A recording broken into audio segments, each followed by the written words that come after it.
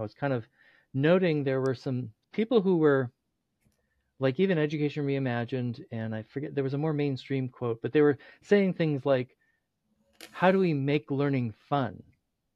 And it's like, learning is fun. Right. Well, that's what Hattie's quote was like, learning is the source, is the ultimate source of fun and joy and engagement. And so, I was responding to these quotes that sort of get it backwards, as if the learning, you have to make learning fun. It's like, that's a confusion. That's a misunderstanding of how learning actually works and how it operates in humans. I mean, I don't think those people had, especially the Education Reimagined people, like if you pressed them on it, I'm sure they would have said, oh yeah, that was just a convenient phrasing. That wasn't, not what they truly believe. But it's interesting to sort of, recognize like, oh, okay, we really need to think about learning as this in a different way, because it's it's too easy to paint a portrait of learning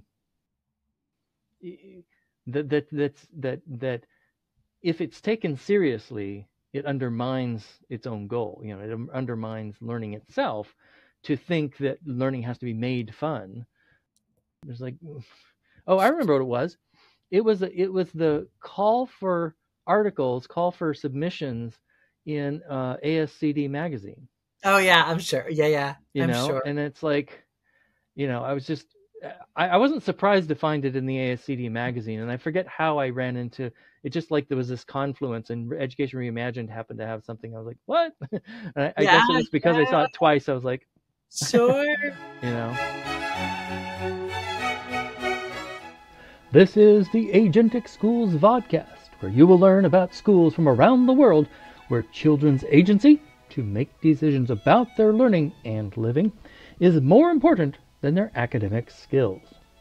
What makes education possible is the satisfaction of psychological needs. So that is what these schools have in common with all others. What makes a school agentic is satisfying those needs particularly well. I'm your host, Don Berg.